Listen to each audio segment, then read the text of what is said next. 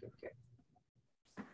Well, hello and good afternoon, everyone. Welcome to the Farm Bill Program's One-Stop Workshop. Today's webinar is intended to provide an overview of the various USDA agencies within the service center, and then go a little bit deeper into the programs that they offer. So my name is August Taylor. My pronouns are they, them, and he, him, and I am here representing OEFFA, which I will talk a little bit more about in a minute. So first, I want to provide an overview of the agenda and what we're going to be doing today, and then we'll get right into it. So first, like I mentioned, we're going to have an overview of the 4 agencies within the USDA Service Center. So those are the Farm Service Agency, the Natural Resources Conservation Service, the Risk Management Agency, and Rural Development. We'll then have a short panel with a Q&A where we'll have some prepared questions, and then you also have an opportunity to ask questions a little bit more about those different agencies. Then we will have different farmers present on the ways that they have utilized some of these programs to improve their operation. And after they present, we'll go into breakout rooms, and you'll be able to choose a breakout room based on what farmer or programs you want to learn a little bit more about. And then we will come back together, debrief, and we will talk about some next steps. So first, I want to invite you to read the community standards that we have at the bottom of the slide. They're also posted in the chat, so I just want you to take 1 to 2 minutes to go ahead and read those.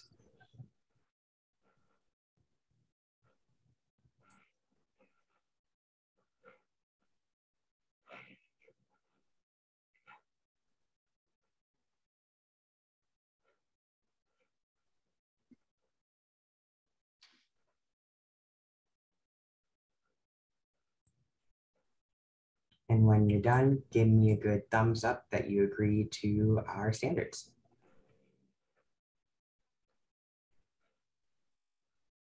Thank you for the virtual thumbs up as well. Nice.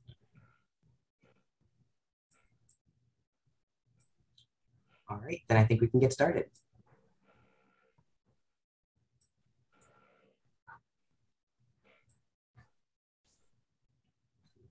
Carrie, are you able to advance the slide? There we go. So like I mentioned, my name is August Taylor.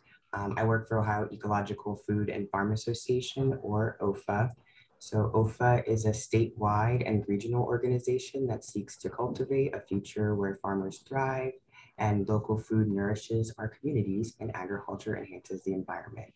So what that really means is we are just one big farmer support organization. We like to say that we are a big tent. We don't necessarily have one specialization, but we like to help in a lot of different areas.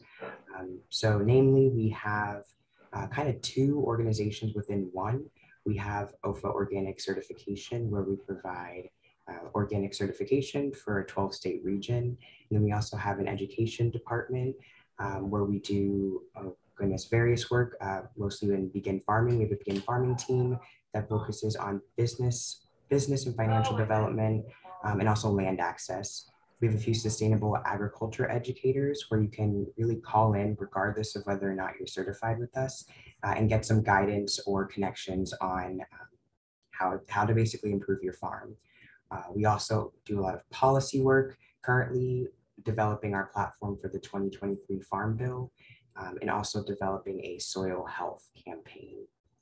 We also offer various network and farmer resource opportunities. So really trying to connect farmers with the resources that will help them thrive. And finally, we do have a series of events, including farm tours over the summer and workshops, and most notably our annual conference, which is in February. So I'm going to pass it off to Molly, who's going to give us some more info on Rural Action.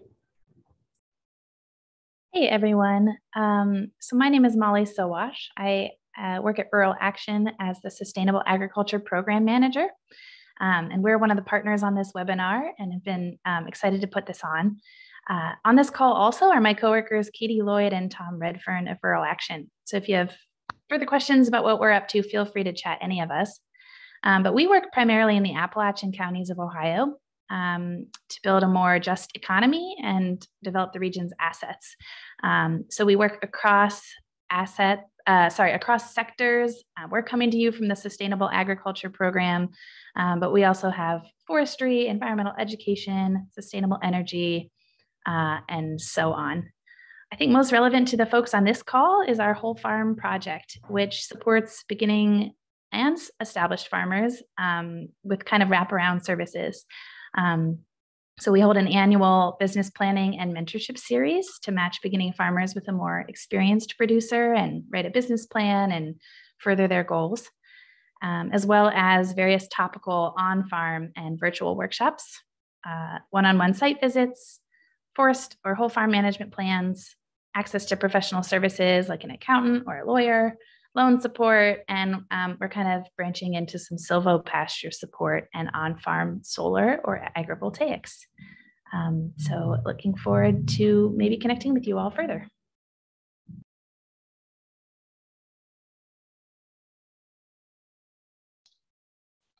All right. My name is Carrie Brown. I am the Agriculture and Natural Resources Extension Educator with Ohio State University Extension. I'm based out of Fairfield County, and I am the third partner in this webinar, along with OEFFA and Rural Action. Ohio State University Extension, ANR, provides folks with resources and educational programming that focuses on profitability and sustainability, and keeping Ohio's natural resources clean, so being good stewards of the earth.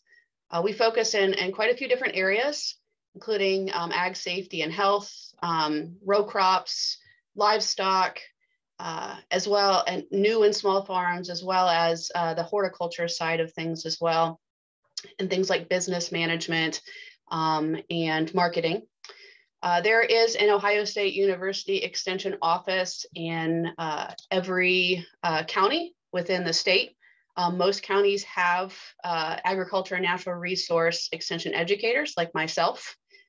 So if you are interested in getting in touch with your county agent, then feel free to reach out to me. My contact information will be at the end of the presentation today, and I can help make that connection with your county's extension educator.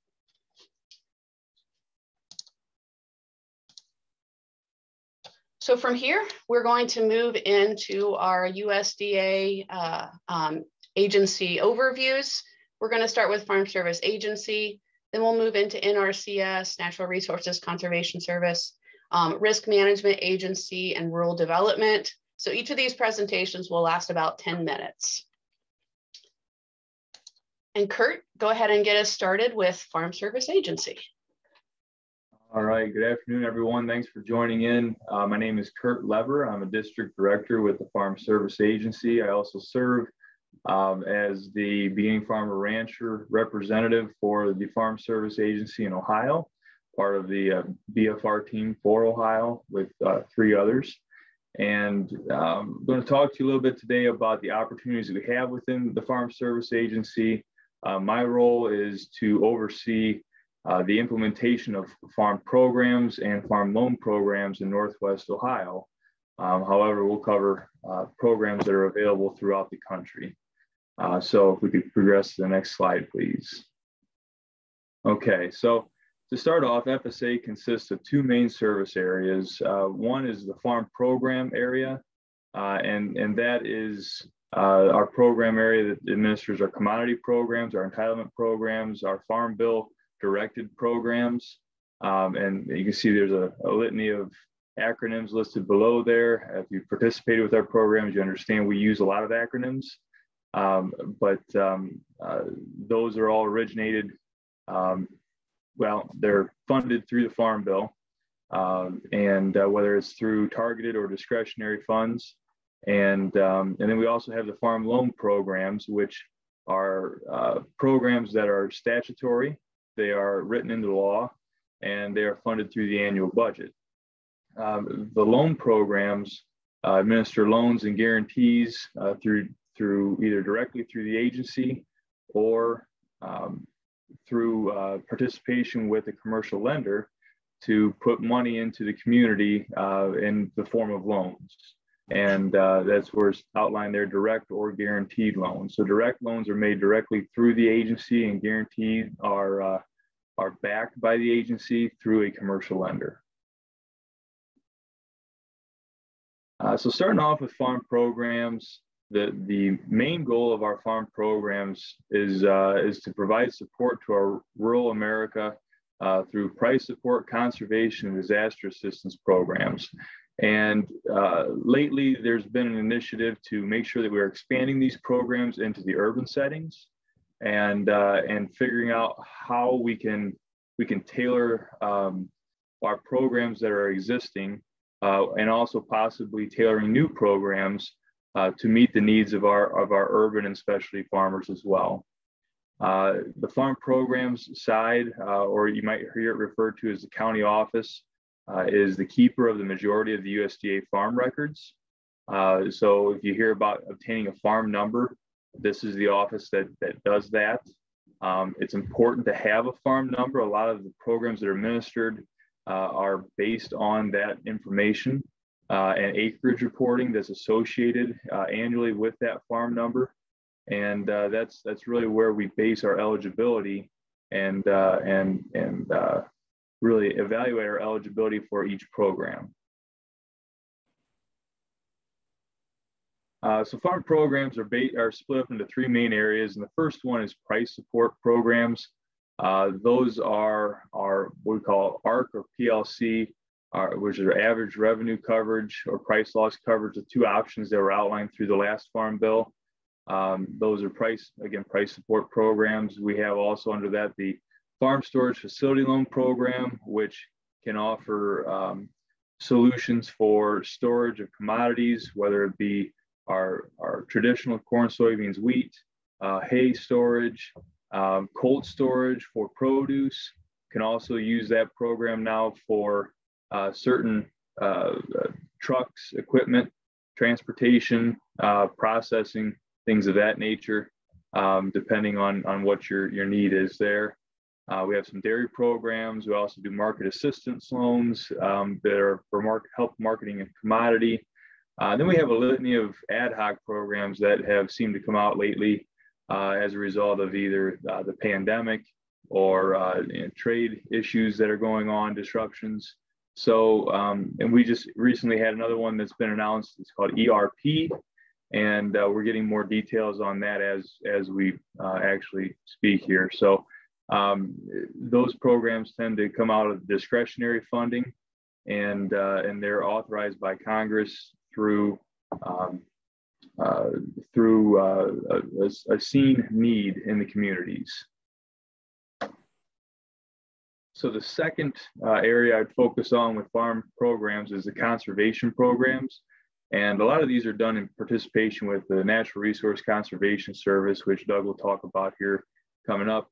But CRP is a big one for us, really focuses on conservation of the soil, preventing runoff and things of that nature. There's also a bunch of other benefits that can be obtained through participation in our different conservation programs.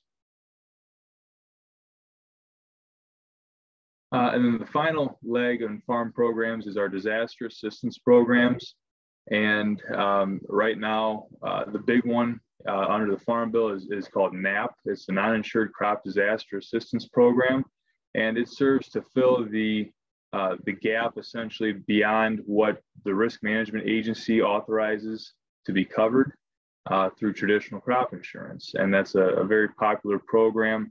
It's a very useful program for farmers of all specialty crops or non-insurable crops.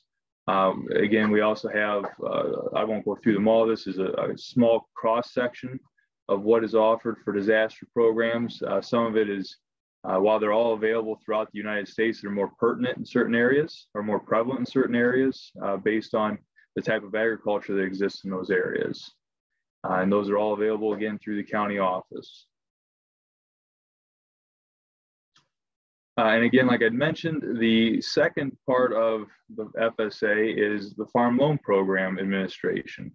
So farm loan programs, it serves the function in one aspect of a bank. We make loans, we service loans, we collect on loans, we help with business planning, and we really work with folks who are in the production of an eligible commodity and try to help them meet the needs, the credit needs of their operation. So within farm loan programs, we have two different types of loans, as I'd mentioned before. The direct loans, which are made and serviced by FSA as if FSA is actually the bank. The borrower applies directly to FSA for these loans. And we also have guaranteed loans, and those are made and serviced by a commercial lender, but FSA will back that loan. And essentially what that does is it allows the lender to mitigate some risk in making that loan, which number one makes it the lender more willing to make the loan, which puts more money into our agricultural communities. And number two, it takes a lot of the risk off of their books so that their regulators allow them to do this. So it puts their minds at ease, and it also puts their bookkeepers at ease when FSA is reviewing these loans and allowing for the financial backing of these. So within each program area, direct or guaranteed, we have a subset called farm ownership loans, which are for long-term assets. We look at loan terms from 10 to 40 years, falling underneath the farm ownership loans. Can be really for purchasing farmland, as the name implies, or it can be for larger construction projects or larger land improvement projects, those sort of things. The other subset is called operating loans, and we break that into term and annual operating loans. Annual operating loans being for just like it says, the annual expenses incurred through the operation, whether it's seed, feed, fertilizer, what have you. And those are paid back typically within the operating cycle, which a lot of times is 12 months, but can be extended out to up to 18 months, depending on need. Term operating loans are more for our equipment. Those are terms of 2 to 7 years. We make minor real estate improvements with our term operating loans, but for all of our loans, we have to demonstrate feasibility, which means the ability to repay the loan and also secure collateral, sufficient collateral to secure the loan. A few specific programs, or maybe not necessarily programs in each case, but arrangements maybe is a better term, I wanted to highlight for this group. The first is the Beginning Farmer Down Payment Program. And this program is eligible to anyone who qualifies as a beginning farmer, which is somebody who has farmed experience for 3 to 10 years. Also eligible to anyone who qualifies as a socially disadvantaged applicant. And just recently being implemented, anybody that qualifies as what's called a veteran farmer. So this program allows for our lenders to work in conjunction with us to make a loan in a participation style. So we would provide up to 45% of the purchase price on real estate with a 5% down payment.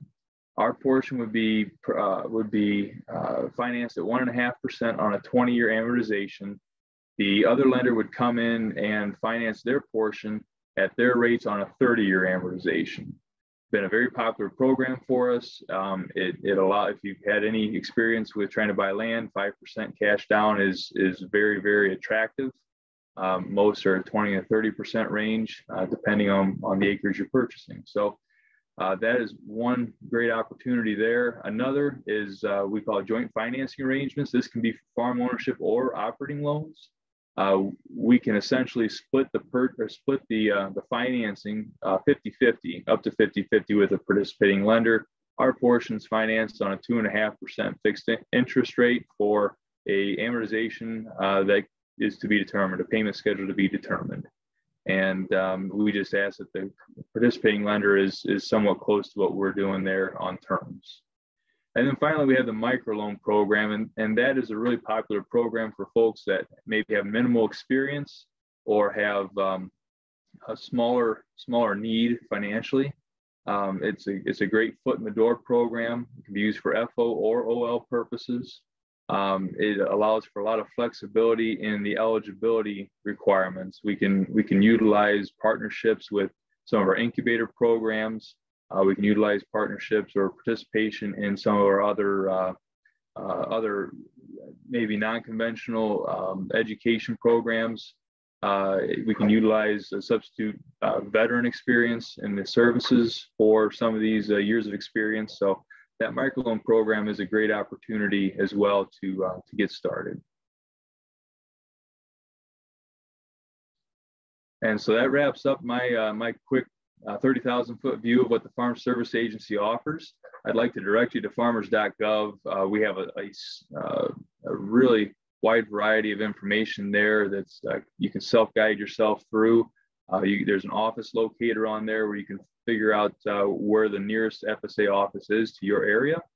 And then my email address is listed there. Please feel free to reach out to me or any of my counterparts if you have any questions about FSA programs or anything that we've talked about today. So thanks again, everybody, for your time, and I will yield back to Carrie. All right, thank you, Kurt. So as we go through this, if you do think of questions, go ahead and put them in the chat.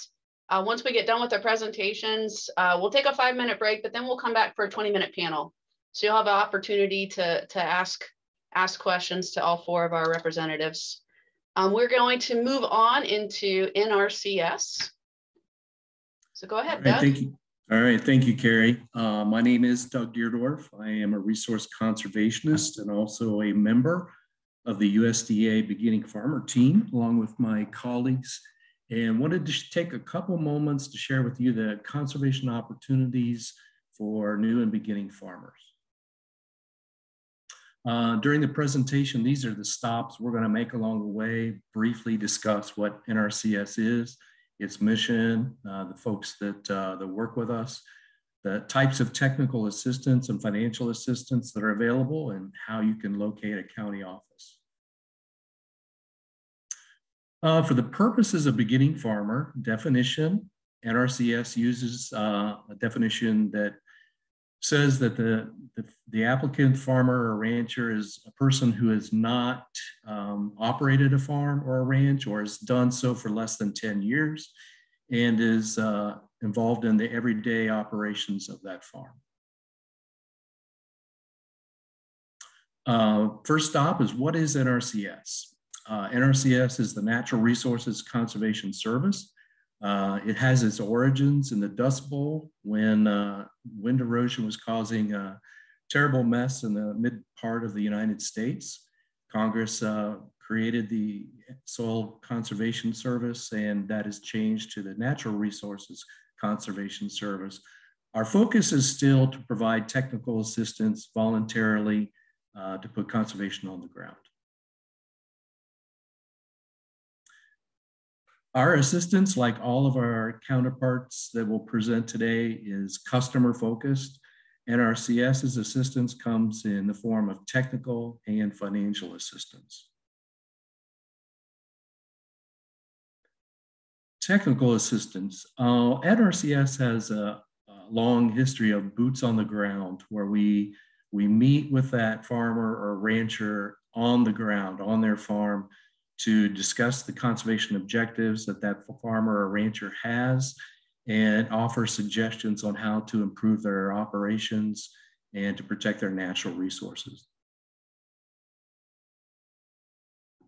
NRCS has a wide variety of technical specialists that are available to provide assistance to landowners, anywhere from planners to engineers, geologists. We also are able to leverage the assistance of our local soil and water district partners, along with the Division of Forestry, the Division of Wildlife, and even non-governmental groups like the Pheasants Forever. This type of assistance, we feel, brings a full package of specialists to help that farmer or rancher achieve their objectives. Okay, how do we get started? Well, the first step is pretty easy. You either call or contact your local NRCS office, make an appointment with that local conservationist to visit with you at the farm, And that's the very first step.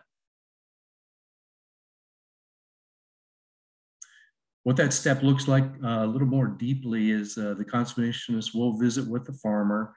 They walk the piece of property together. They, first of all, will listen to the landowner, trying to discern what are the objectives, what are the problems, what are the issues that that farmer is concerned about, would like to address. The conservationist also provides another set of eyes to be able to look at that landscape and identify other issues and concerns that maybe are not readily apparent or to the landowner. And so what will happen then is that conservationist is then able to offer technical assistance in the form of suggestions or alternative practices that might be considered to treat that resource concern. So for example, let's just say that the farmer and the conservationists have walked the property. They've identified there on the left-hand column some resource concerns: gully erosion, compaction, soil erosion. The conservationists will then suggest some alternative practices that are science-based that can be used to address that particular resource concern. And so the farmer is the one who will ultimately make the decision on which of the alternatives that they feel best fits their operation. We take those decisions and we package those in what's called a conservation plan. Essentially, this is just a business plan for that operator to use to address their conservation objectives. The conservationists will provide some technical specifications on how to specifically implement that practice. And also there's a schedule of when that landowner has decided to install that practice. The conservation plan is really an essential part in that farmer's journey also to take the next step to secure financial assistance to install the practices they've decided to use. Let's stop briefly along the road and talk about financial assistance. NRCS has a variety of assistance types. Two of the more popular working land programs are the Environmental Quality Incentive Program and the Conservation Stewardship Program, excuse me.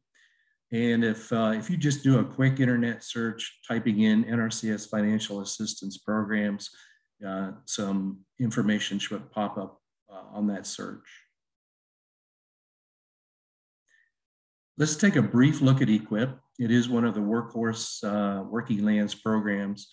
EQIP's designed to provide financial assistance to help that farmer install the practices they've decided to use and that are recorded in their conservation plan.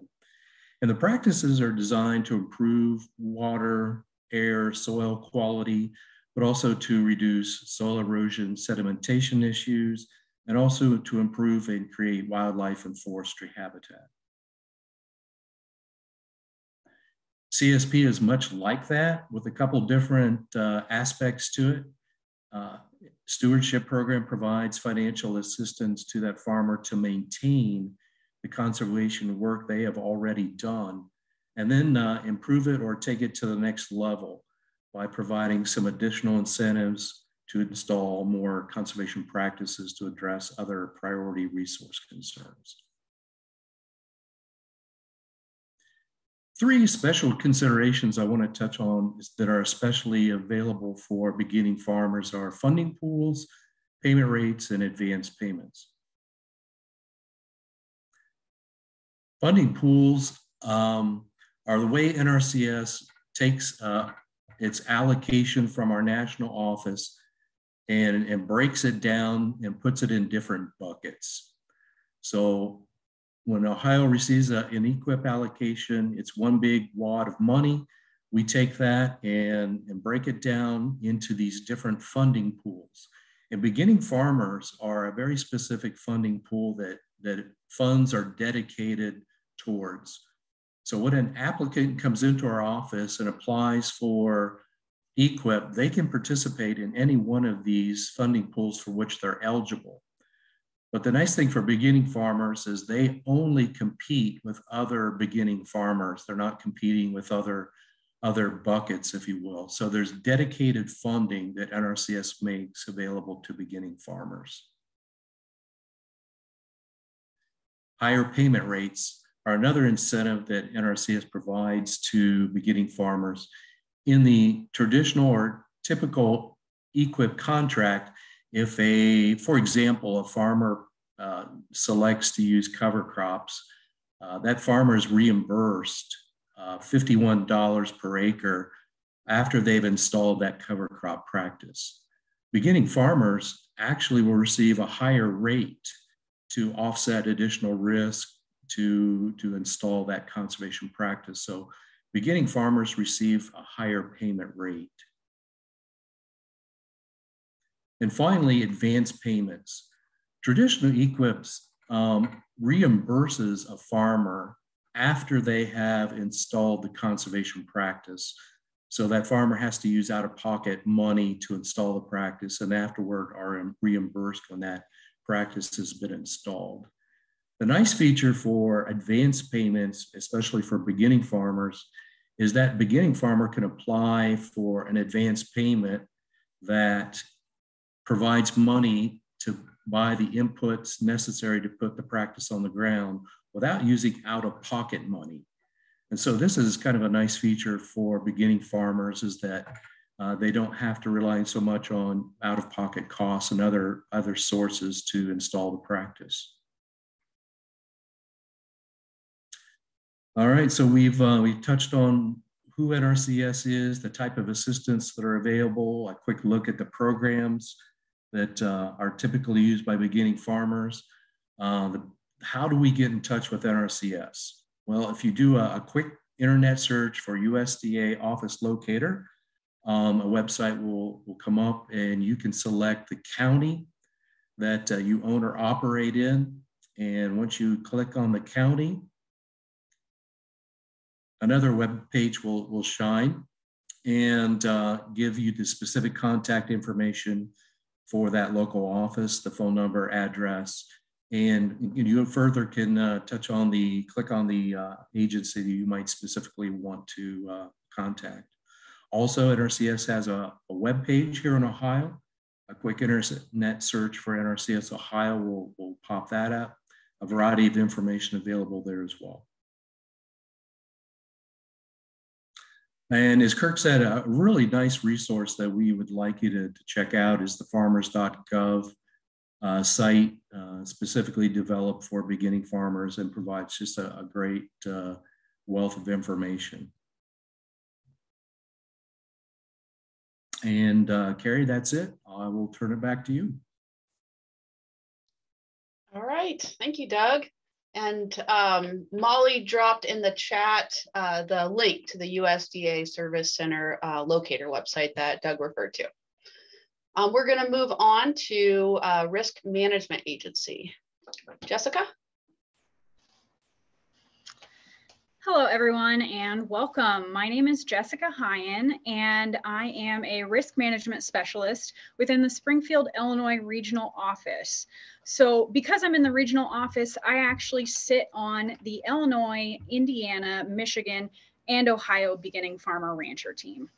So to get started, I'm excited to be able to provide an overview of the federal crop insurance programs and policies offered to new and beginning farmers and ranchers, or veteran farmers and ranchers, from the USDA Risk Management Agency. So what does the Risk Management Agency do?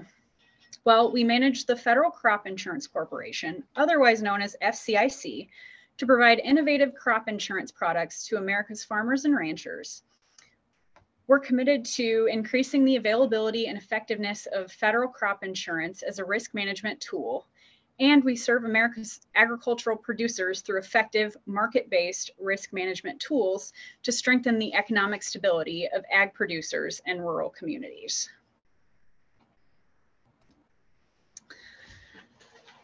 While the RMA offers up a variety of products and policies for producers, we have a couple of very important programs that are tailored to new farmers, specifically the beginning farmer rancher, the beginning farmer and rancher, BFR, and the veteran farmer and rancher, VFR programs.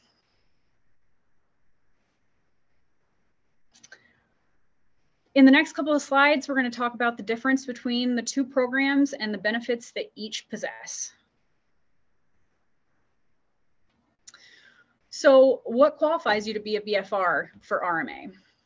So for RMA, a BFR is an individual who has not actively operated and managed a farm or ranch with an insurable interest in a crop or livestock as an owner-operator, landlord, tenant, or sharecropper for more than 5 years, or 10 years for the whole farm program. So the 5 crop years or 10 crop years for the WFRP includes an insurable interest as an individual or as a substantial beneficial interest holder, 10% or more, and another person who has an insurable interest in any crop or livestock, and excludes crop years when the BFR was under the age of 18, enrolled in post-secondary studies, or was active duty in the US military.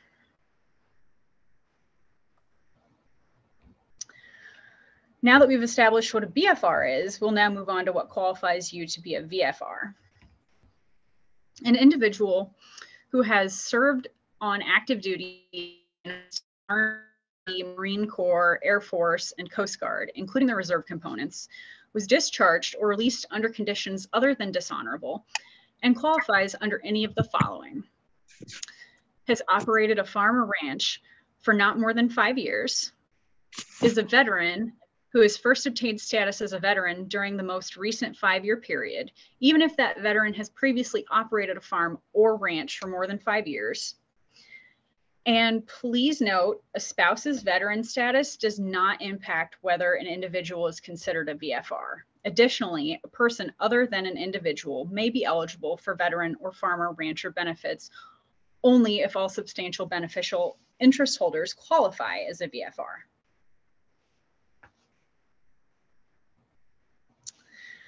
You may be wondering, how do these programs help you?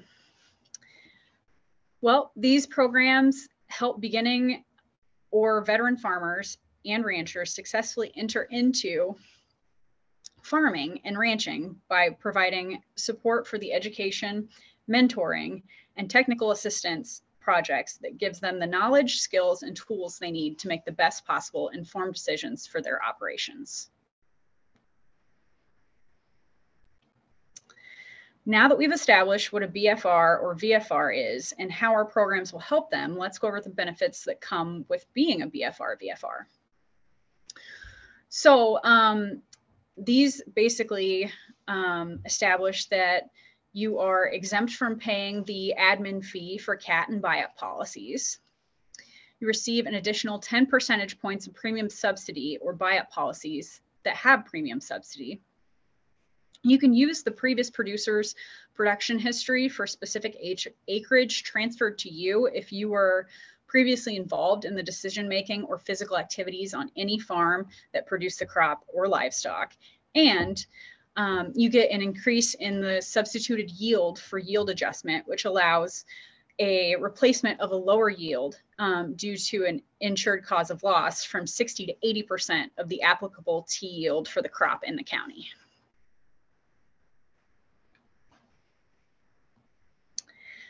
Now that we're going to get into the basics of how these two programs differ.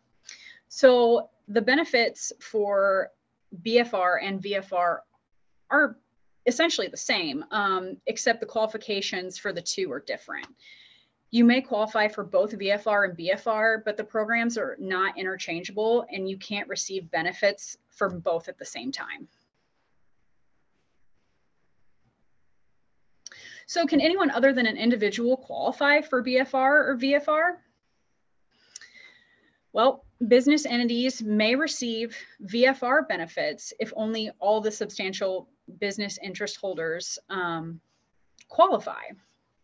So for example, a veteran moves home to take over the family farm and incorporates with his or her spouse, and neither have previous farming experience, their corporation would qualify for those VFR benefits. And the same thing for a BFR. You know, if a son moves home to take over the family farm and incorporates with his spouse and neither previously had any farming experience, their corporation would qualify. However,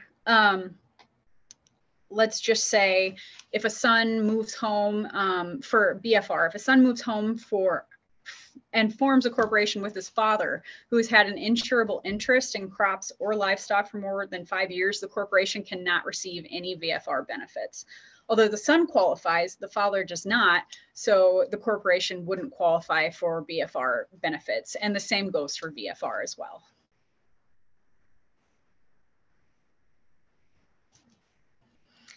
So now that we've gone over the qualifications, eligibility, and differences, how do you get started? Well, take a trip to meet up with your insurance agent of choice and fill out the application by said agent. So you would want to fill out the application provided by your crop insurance agent. You must disclose any previous farming or ranching experience in any exclusionary periods under the age of 18 in college or active duty military. And the application must be completed prior to the sales closing date for the benefit to be available for that crop year. In conclusion, the RMA website has a lot of great tools and resources available at your fingertips. Under the topics tab in the blue dropdown, the very first topic you'll see listed is the BFR, VFR programs. And within that, there's an FAQ page that's very thorough and in-depth. And I strongly recommend that you take a look at that. Another great tool is the Find an Agent tab at the top of the screen. It allows you to find a local licensed crop insurance agent who sells and services crop insurance policies in your area. And in conclusion, here's the link to the RMA website and my contact information. Please feel free to reach out with any questions. I would love to chat and help you find the resources you're looking for. And thanks for joining me to learn about the new farmer programs that the RMA has to offer. I hope you all have a great day. All right, excellent. Thank you so much, Jessica. And our final 10-minute presentation is Jennifer's going to talk to us about rural development. Thanks, Carrie. So good afternoon. My name is Jennifer Brown. I'm a business program specialist with USDA Rural Development. I'm here in Ohio, and I serve as the final member of our Ohio Beginning Farmer team. Rural Development is an agency that's here to support the rural communities, and we kind of focus on 3 different areas in our support. We help with housing assistance, community, and rural business assistance. So I kind of focus my attention on the business side of things, and I'll focus on 2 specific programs that benefit the beginning farmers here in Ohio and across the country. So the first one we're going to kind of cover is called the Rural Energy for America program, also known as REAP. This program was authorized under the Agriculture Act of 2014, offering funding for audits, provide assistance for energy development, and making those energy efficiency improvements and install renewable systems to the operation. For this fiscal year, FY 2022, there's a total of $57 million available nationwide, and then each state receives an allocation for that. So Ohio's allocation for this fiscal year is $1.3 million. So what this program does is the purpose of it is to help those agriculture producers or rural small business reduce their energy costs or consumption. So they can do that by applying through either a grant or a loan guarantee program. They can apply through 2 different ways. One is a renewable energy system, and then the other is energy efficiency improvement. We'll kind of cover what each of those are here in the future slides, but just keep in mind, these are not intended for any kind of residential purposes. I know some farm operations can contain just kind of 1 meter for the whole operation. So we can kind of portion out, but we cannot cover any of that residential. So the eligible criteria, you either have to be an agriculture producer or a rural small business. We can't do any kind of municipalities, schools, governments, anything like that. You have to be located in a rural area, and that can be located on our website or reach out to me. And then these projects have to be commercially available. So it can't be something that you came up with on a napkin or anything. They've got to be something that's available. The warranties are provided and they're up and working after they're installed. So we kind of covered there's two different ways you can apply for the REAP program. There's a grant under the renewable energy. There's a maximum of $500,000 and the energy efficiency is $250,000. These are tax deductible, so you will receive a 1099 at the beginning of the next year, or you can apply for a loan guarantee. So what a loan guarantee is, it kind of Kurt covered it with the Farm Service Agency. Ours is quite similar to that. So you'll have a bank. Maybe they're not quite, comfortable putting solar on your operation or something. So you would go to them, actually apply to them for a guarantee. And then they would provide the paperwork to us, and we provide a protection up to 85%. So should something happen down the road, that bank's kind of protected a little bit more than what they would have been without it. And they're a little bit more comfortable extending that credit to you. There is a small fee, a 1% fee at closing, and then an annual renewal fee of 20 or a 0.25% each year. Our total involvement can't exceed 75%. So if you want to do a grant and a loan guarantee, the grant would be 25%, loan guarantee 50%, and then you would still have to have your skin in the game with the remaining 25%. So the two different applications, like we said, you can apply for the renewable energy. The big ones we see here in Ohio are solar and anaerobic digesters are kind of the two that we see on the renewable side of things. We don't see much of wind anymore. We kind of did years back, but they do kind of contain a lot of maintenance and stuff. So everybody's kind of switched over to the solar. We do see some of the pellet mills. We see some of the greenhouses and stuff like that where they'll go and, heat their greenhouse with firewood or pellets or something like that, the biomass boilers. And that's becoming real handy. The energy efficiency side of things, it kind of used to be known as the grain dryer replacement program. We've kind of expanded that and kind of look at it as, anything you have on your operation that you can replace and provide a more efficient way of operating it. That's something that you could apply for. So if you have an old dairy barn that you're milking out of or something, and you need new motors, new lights, insulation, curtains, anything like that, we can take a look at it with an energy audit to show that, after the improvements are made, that there will be an improvement on the efficiency. So that could be something that could be grant eligible. So with the grant program, that's specific to these two dates, there's a deadline twice a year. The next deadline is October 31st. And then the next one would be March 31st of 2023. The loan guarantee program we're looked at on a monthly basis. So we take those to the national office and they're actually reviewed and approved kind of in coordination with them. The website there, you can find additional information about the REAP program or some of the other programs, but we're going to fall into the next program that benefits beginning farmers, which is called the Value Added Producer Grant. And this was covered, it's been around for many years, but it was kind of renewed in the 2018 Farm Bill. This is a nationally competitive program. This year, our funding nationwide is $19.75 million. So there's $17 million in general funds and then $2.75 in COVID relief funds. We had some funding last year that was COVID relief, and these are just leftover funds that they're using. Each year, there is a NOSA that'll be published and released, inviting applications and giving deadlines on when those applications are due. And we'll include any maybe updated information or any targeted funding that might be available.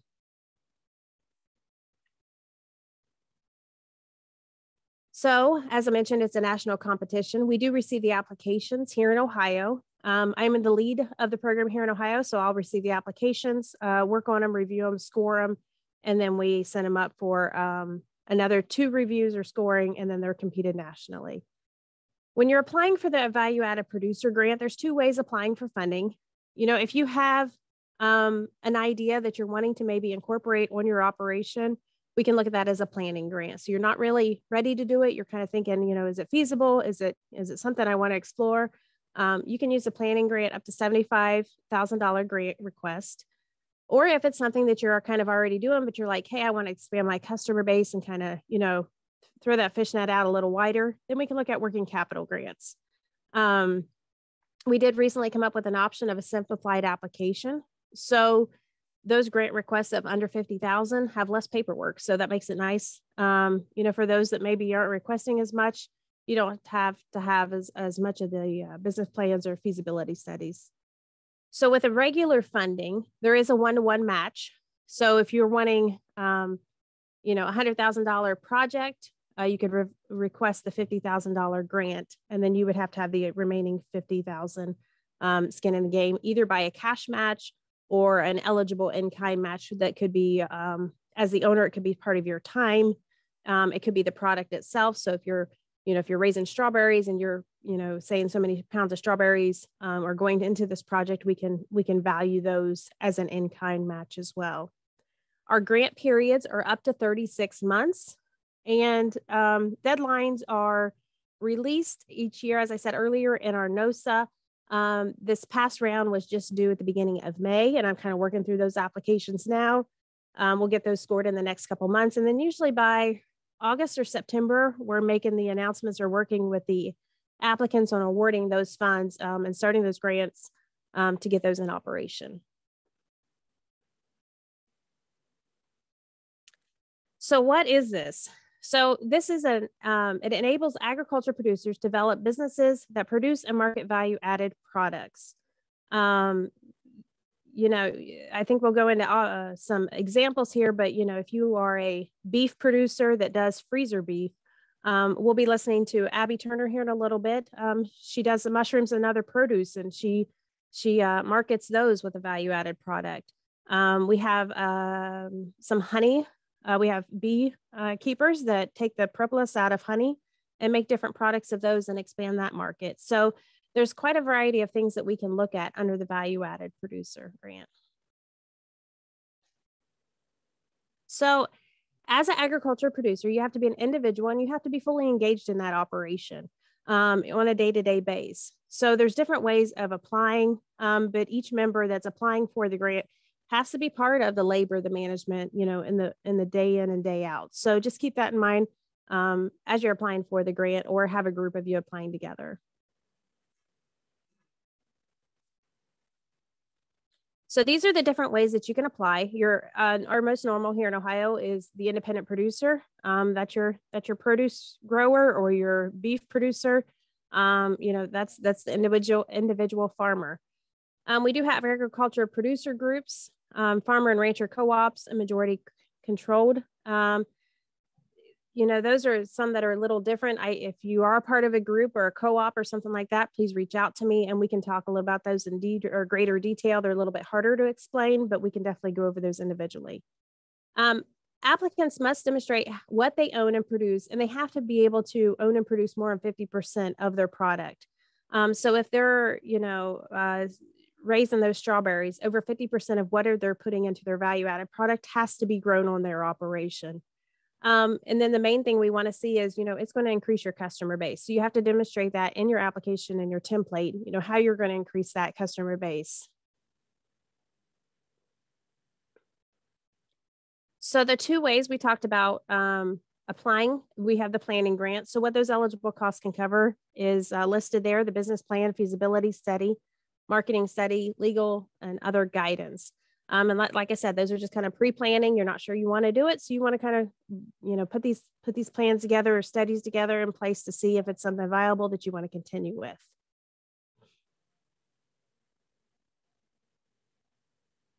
And then we have the working capital grant. So this is, the more one that we see around application-wise here in Ohio, but it provides funding for eligible expenses to operate and for processing and marketing of that product. There's eligible startup costs, legal costs, marketing, it helps pay some salaries, finance inventory. We can do some equipment, but it's very limited.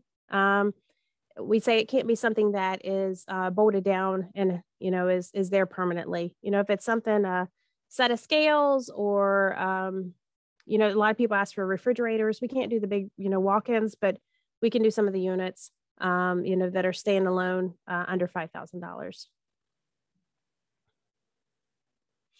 and what's not eligible.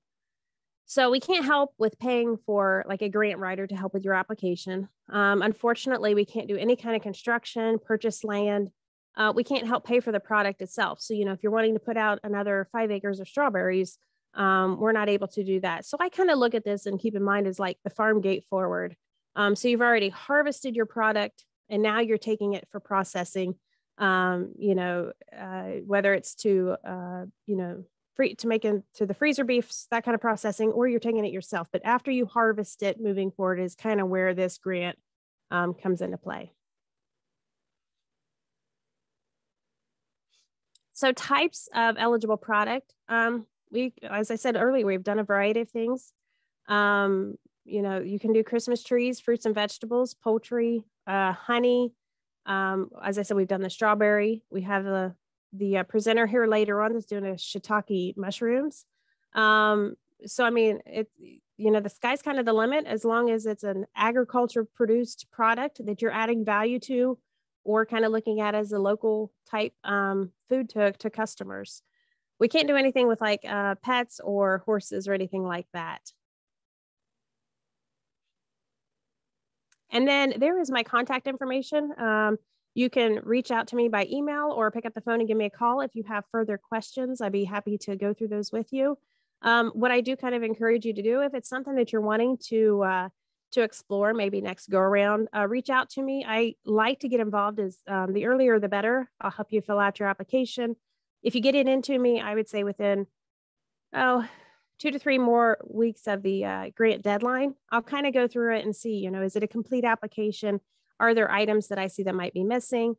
Is there something that I could say, you know, might want to clarify it a little bit more? You know, that's why I'm here, is to assist you. So appreciate Rural Action in Ohio State and OEFFA putting this on today, and including the Ohio Beginning Farmer Group. So Carrie, back to you. Thank you. All right. Thank you so much, Jennifer.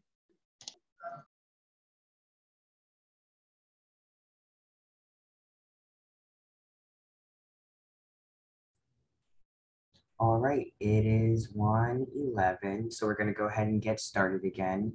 So now we're going to go into a Q&A. So we're going to get to ask the representatives from the various USDA agencies a bit more about, you know, what they do, what programs they offer. There's also a few questions in the chat that we're going to get to, but we've also prepared some questions that we hope will help you get a little bit more information out of this whole thing. So if you're ready to start, our first question is, walk me through how to get a farm number. All right, and I think I'll jump in with that because farm numbers kind of fall in the Farm Service Agency arena. So your first step for how to obtain a farm number, obviously this will have to be done through the local office. And a few of the things you'll need are proof of access to the land.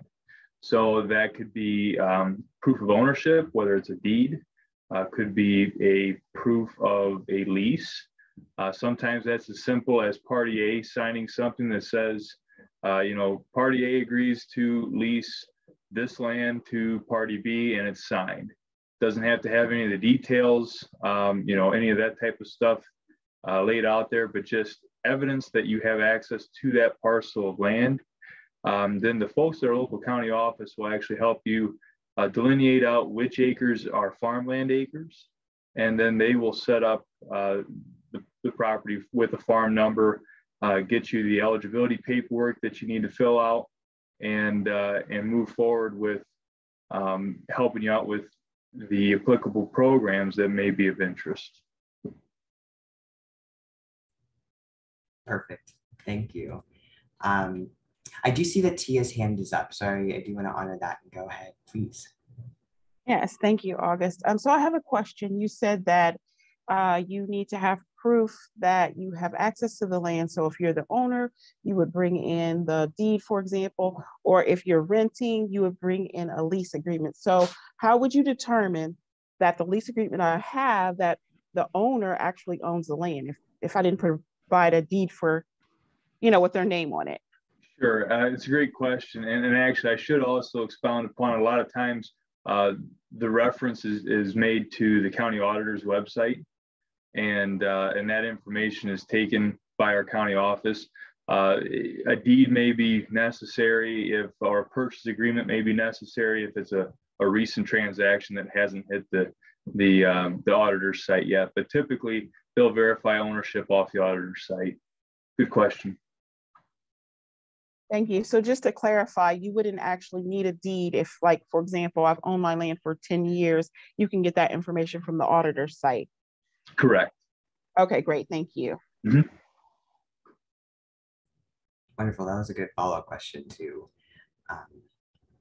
The next question we have are there any programs or benefits for beginning farmers or farmers of color? Now, I know a lot of people touched on that, so I'm just going to give them an opportunity to speak further if they'd like.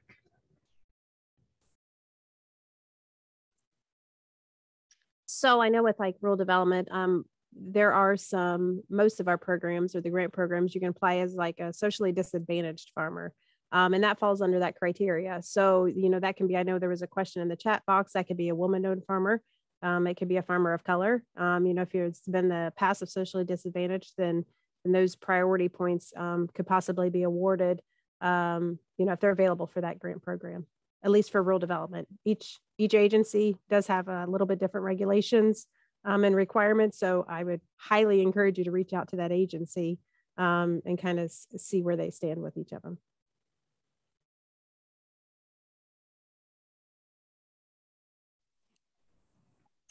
Yes, August, for NRCS, we do make, you know, if I go back to my presentation, the various buckets or what we call funding pools. One of those buckets is socially disadvantaged, and farmers of color would fit that definition and would be able to compete for EQIP dollars with other disadvantaged farmers. Yeah, for Farm Service Agency, our programs are typically eligible across the spectrum, but like Doug had stated, we have targeted funding pools, and that reserves funds back to make sure that the certain targeted groups are actually eligible, or that are eligible would be able to obtain funds throughout the entirety of the year, even if funds in another pool may run out due to demand. Again, we have the Beginning Farmer Down Payment Program, which also touches on SDA and veteran farmers. As far as any other eligibility, we have the TIP program, which is a Transition Incentive Program, which actually allows for folks that are pulling a tract of land out of the Conservation Reserve Program for whatever reason, gives them an incentive to transition that to a beginning farmer or rancher. And what that does is allows for the continuation of their annual rental payment for an additional 2 years. And that's an application process held through and taken through the local county office.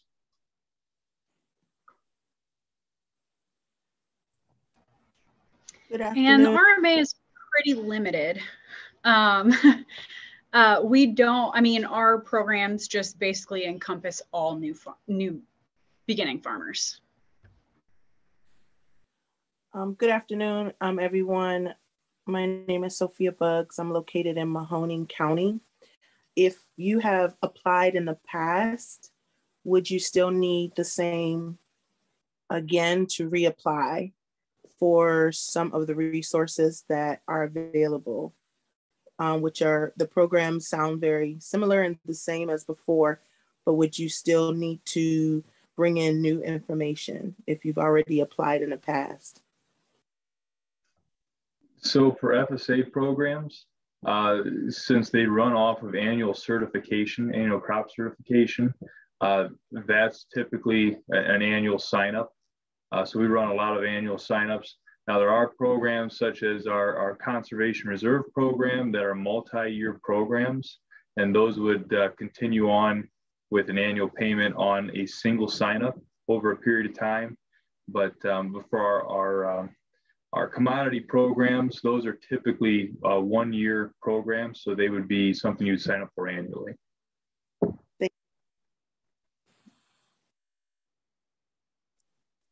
With rural development, as long as you're applying for a different project under the value added or the REAP, you know, and those priority points are still there and available, by all means, you know, that's why they're there. So as long as it's a new project that you're applying for, yeah, we can do that.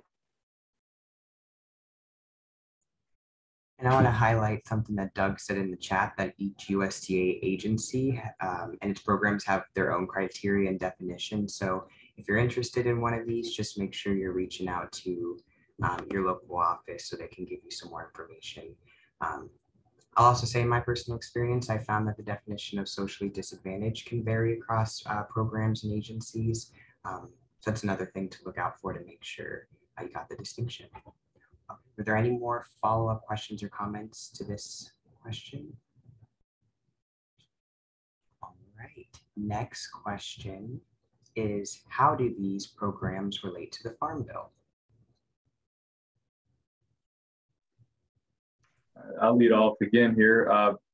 The FSA programs obtain their funding a multitude of different ways.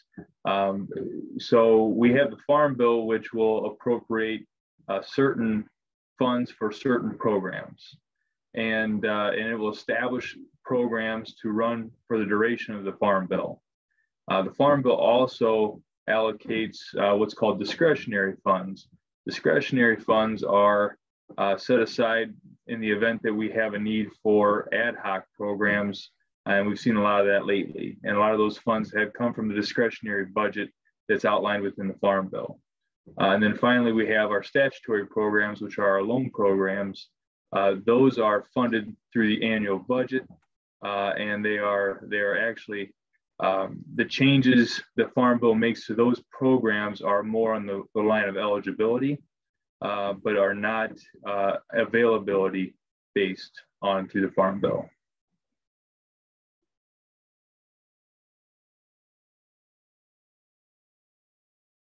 I think I'll try to add a little bit to that. I kind of envision the Farm Bill is like a cherry pie. It's one big cherry pie, but that cherry pie gets carved up, and there's big pieces and there's small pieces, but each of those pieces is a part of a conservation program. Some of those pieces are marked conservation, some of them are marked crop insurance. Some of the pieces of that pie are marked for nutritional programs. Some are marked for crop insurance. So the Farm Bill is one big pie, but it gets carved up and dispersed to different programs that USDA uses. So that's a good overview of what the Farm Bill kind of does. And then the Farm Bill comes out, you know, they kind of revise it every 5 years. So the next one is in 2023. So a lot of new stuff coming up.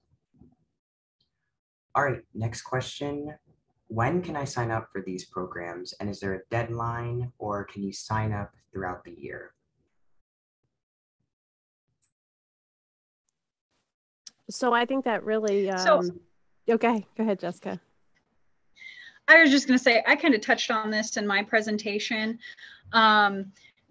For crop insurance, you just have to be signed up before your applicable sales closing date. And I think you just kind of have to target what you're looking for and reach out, because, you know, even all of our programs vary, you know, whether we have one application deadline a year or multiple, or it's reoccurring. So I think if you find something that you're interested in doing, you just got to reach out to each agency and find what those deadlines are.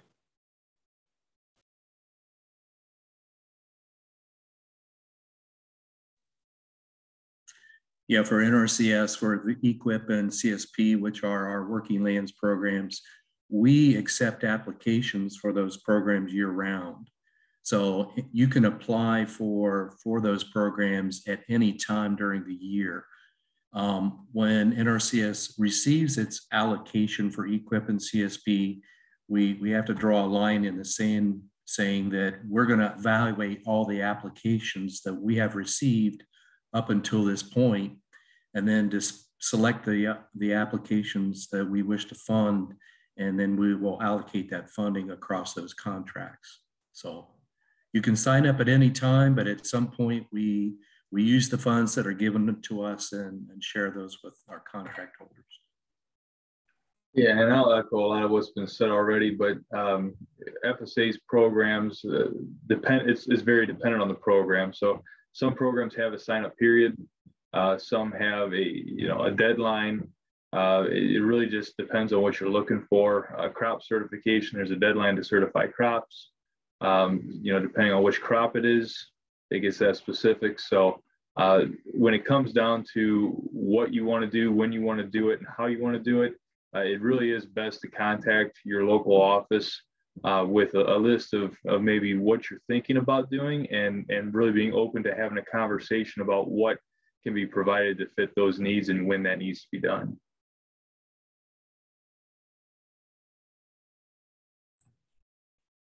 Right, thank you all for that.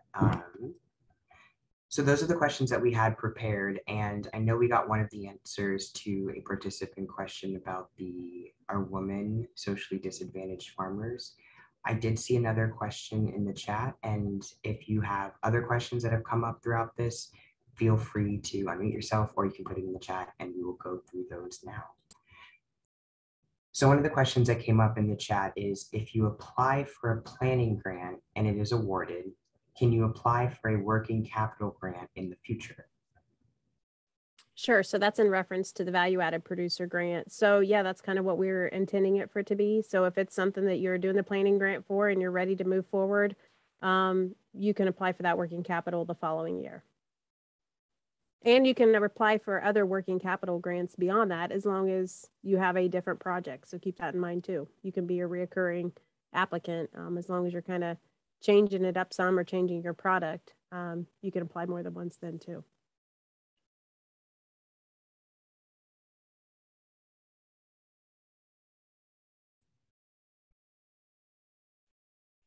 Does anybody else have any other questions that have come up, or something that you might want clarified from the presentations that people had?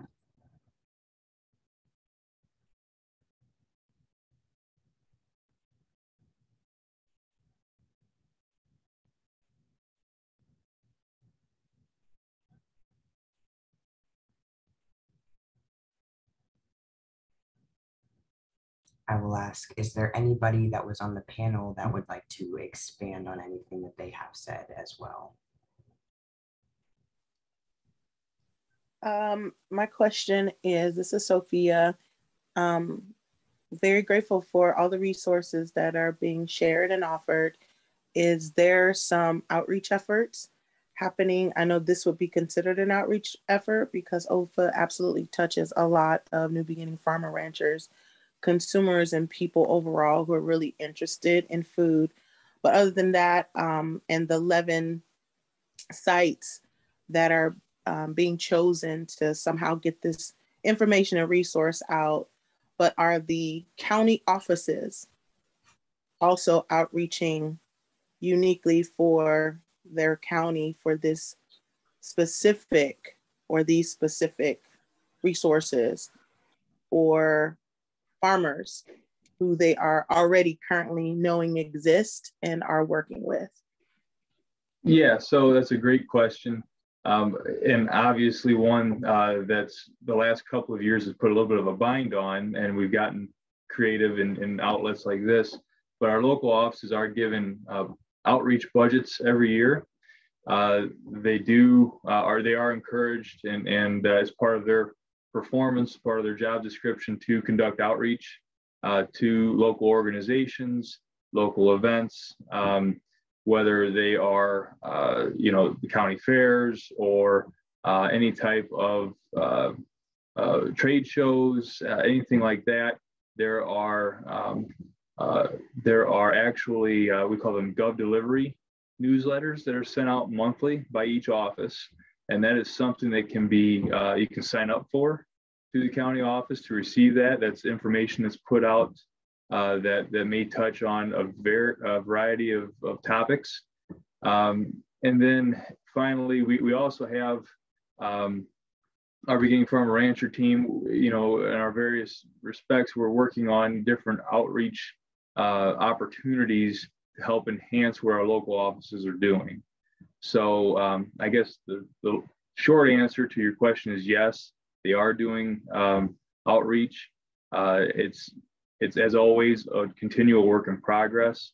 And, I would encourage you that if you have events or happenings that are going to be in your area that you'd like somebody to participate in, to reach out to your local offices or to one of us or any of us, and we'd be happy to coordinate some USDA presence for that outreach event.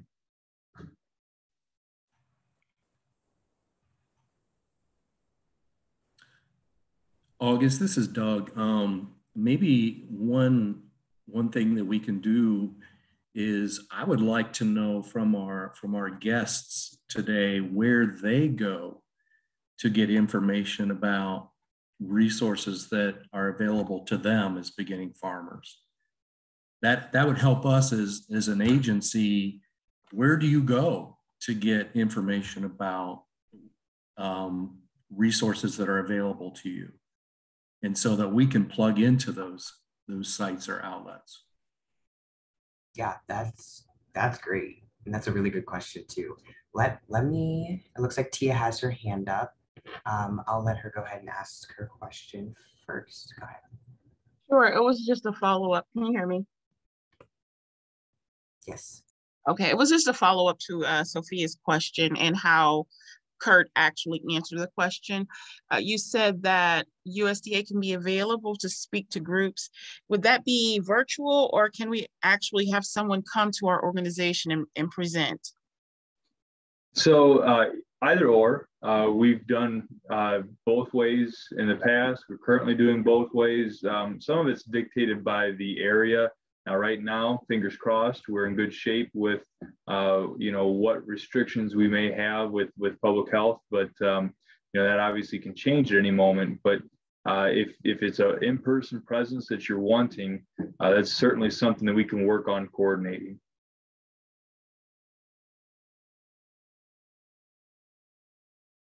And I'll follow up by saying too that we do have a few other efforts going on in the summertime that are in person or plan to be in person. So hopefully that becomes more commonplace as we move forward.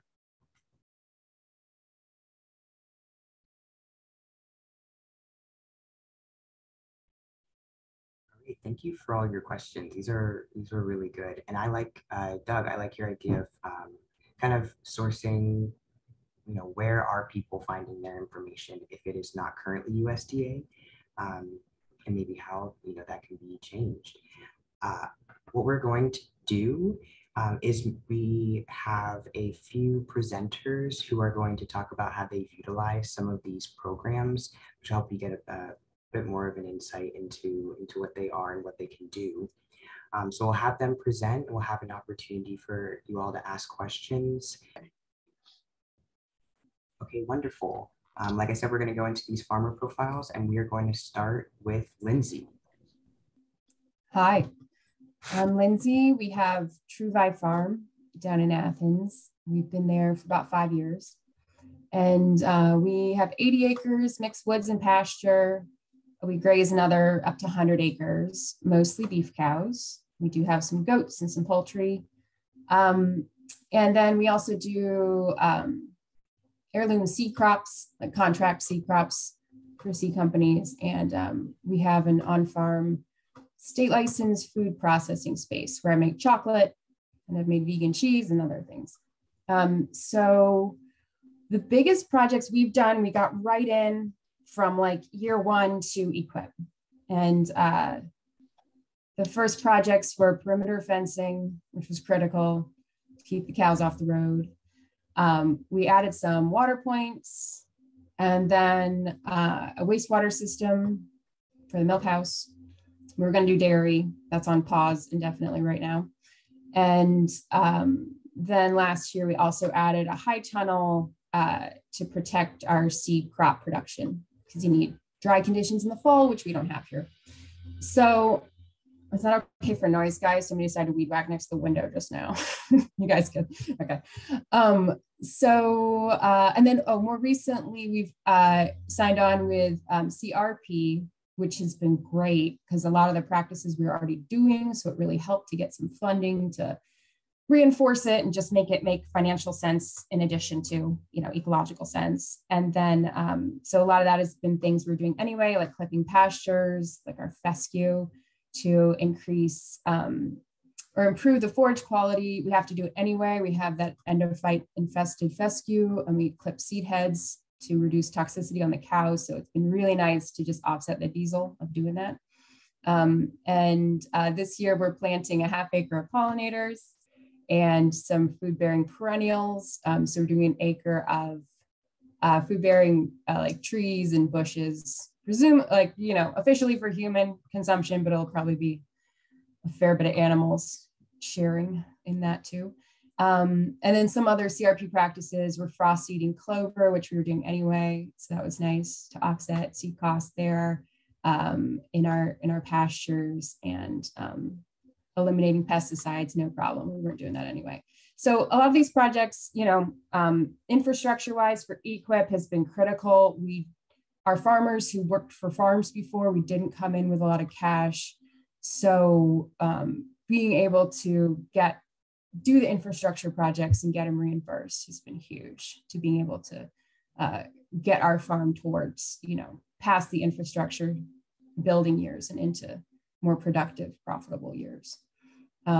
So that's where we are now. Experience-wise, I would say that toughest part is for an EQIP program is that you have to, do the whole practice of, say, put up the high tunnel, pay for the equipment, pay for, or the materials, pay for, if you're paying somebody to put it up or put it up yourself, pay for all that before you get reimbursed. So it can be pretty tricky. And we had done these practices in other states on other farms, so we knew that was coming. So a big part of budgeting for our farm was we put aside like $20K for EQIP programs. And then we spread out the practices to where you could do the practice, complete it, get the reimbursed, use it to fund the next practice. And so that's been a really important strategy, because I think you could sign on for too much or not have that, the funds to start with. Of course, you can get it, you can get loans and things for that, but we wanted to do it with cash. So yeah, and we worked with our local agents here in Athens, who are fantastic and very helpful, and spotted a lot of things we didn't and worked with us, because sometimes the practices aren't necessarily designed for some of the quirky ways somebody might farm like us. And so they've just been super helpful, making it work for us. And then I would say we also benefited hugely. The folks that owned our farm that we bought it from were running a grass-fed dairy for, 30 years or so before us. And they used a lot of EQIP, like for hardened paths for the cows to walk, because we have all these like hillsides and ridges and stuff, and it's really critical to keep those cow paths in good shape, and water points. And so we definitely benefited from existing EQIP programs too.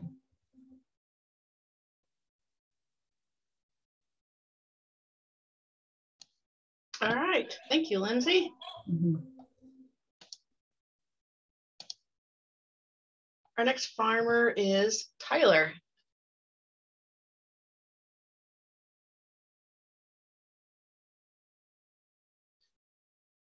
Are you there, Tyler? I apologize. I was trying to hit unmute, and the hand won't switch to the cursor often or fast enough. That is quite all right. My name is Tyler Gogolek, and my business is Tyler's Farm. You can view our website, tylersfarm.com, for more specifics on this. We started this hydroponic lettuce operation. I had the idea, I was a part-time farmer. I worked full-time for a large greenhouse operation. And when I went to look for funding to make this happen, there were a few roadblocks which had led me to Kurt Leber over at the Farm Service Agency. And one thing to keep in mind too is this is in so many ways of saying not traditional agriculture. Controlled environment agriculture is now more prevalent than it was when I was applying for my loan. But it was a sell for Kurt because he was used to traditional, what we consider traditional grain crop, animal husbandry type farming.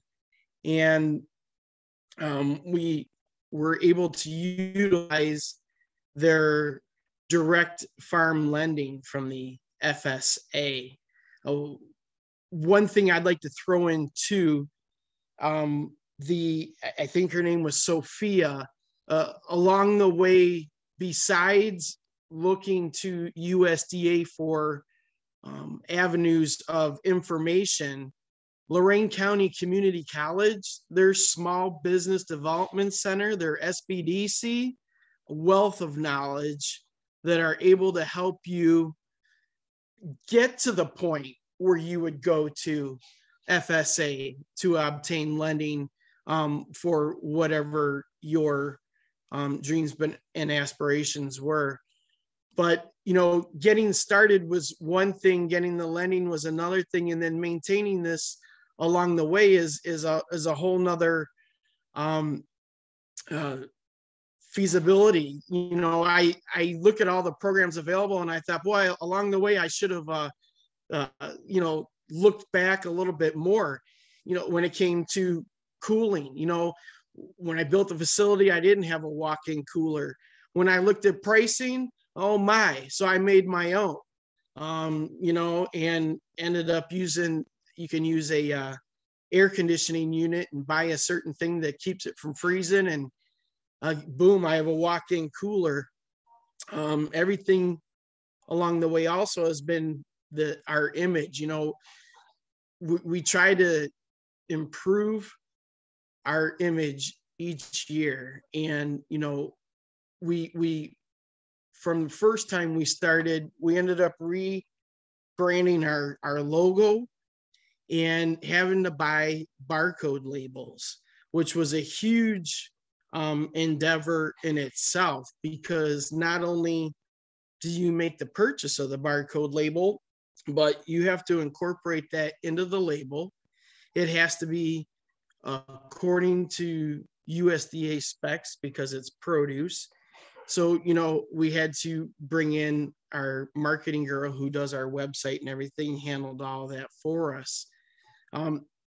Things are always constantly changing. With the advent of COVID and that, we had to turn to online sales. So setting that website up to administer sales and then have pickup locations was something new.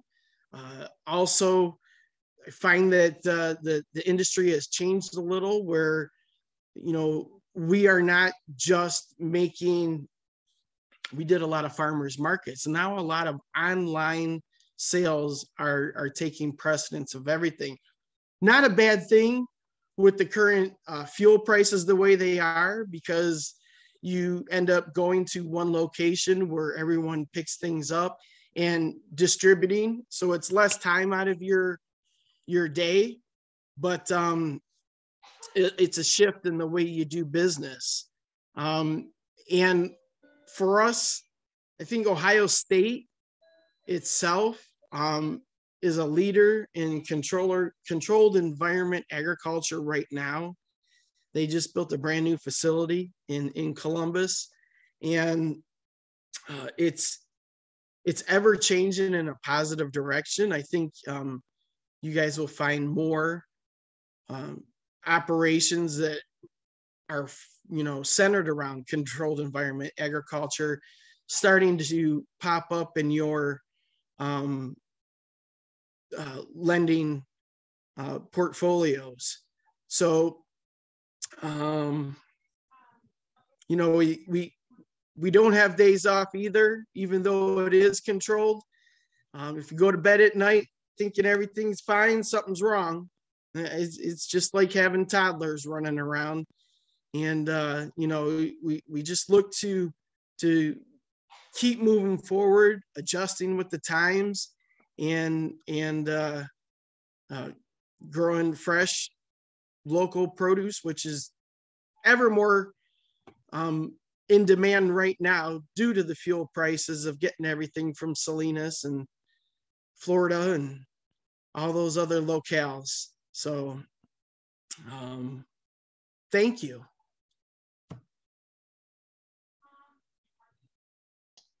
Thank you, Tyler. I'm going to stop sharing and try to fix my screen real quick before we move on.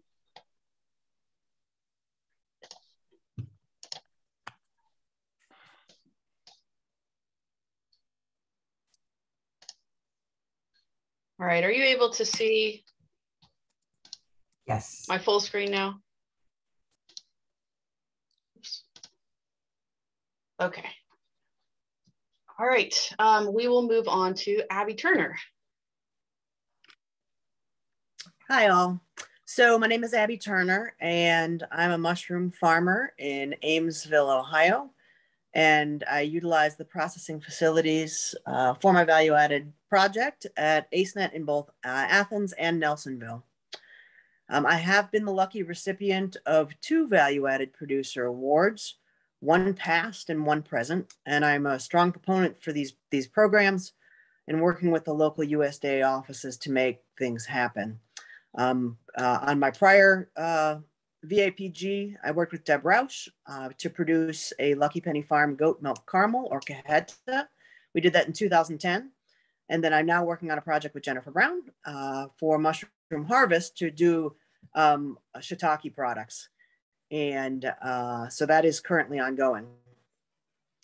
For our first value-added producer grant, written in 2010, we took goat milk produced from our farm and cooked it down to make an absolutely delicious goat milk caramel. It's much like a dulce de leche, but made with goat milk. And our grant was to help us market it, produce the shelf-stable product, and to go to a trade show, which is a wonderful thing that the VAPG can do. We went to the Fancy Food Show, and we had many, many orders. The most exciting one was we got a call from Oprah Magazine one day, and they said, "Oh, you know, we want to include you in I think it's called My Favorite Things." And they said, "But you need to have a really strong e-commerce portal." And this was back in 2010. You know, it wasn't so easy or inexpensive to set that up. And we didn't have that. So we didn't make it in the magazine, but it was fun to have that opportunity. As I mentioned, we did leave the Fancy Food Show with many orders, but at a scale that my equipment and my company wasn't at yet. But it did allow us to build some accounts, and we are still producing that product to this day for chefs and restaurants and bakeries. So that was a successful project. The current project that we're on is through Mushroom Harvest Provisions, and it's brand development and marketing to utilize our waste product, which are the small mushrooms that we produce. When shiitake in stores, as we do it, the chefs want to buy the big ones. They don't want to fiddle with the little ones because it's more labor.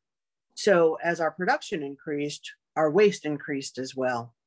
So this value-added producer grant allows us to take those smalls and do a variety of different things with it. We have had great success pickling. We have come up with 2 recipes. They're delicious. I'm thrilled about them on the progress to date. As I said, this is an ongoing grant right now. We also are working to refine our fresh product to meet chef specifications. They want tight mushrooms with the veil unbroken. So, you know, making sure that we're harvesting multiple times per day to meet specific chef needs based upon menus. We also have been taking the smalls and dehydrating them, which gives a much longer shelf life, which is wonderful because then we've moved out of a perishable product into a shelf-stable product. In addition, we're taking these one step farther and grinding these mushrooms into powders to be used in nutraceuticals or teas. We're still experimenting with that. It's all about, for us, managing our waste and turning that waste product into additional income that comes back to the farm. So we're ongoing on this project, and we've obviously had multiple delays because it's a crazy time to be doing a project. Glass jars have been very hard to find and source. We broke an oven and we couldn't get the parts. That was challenging.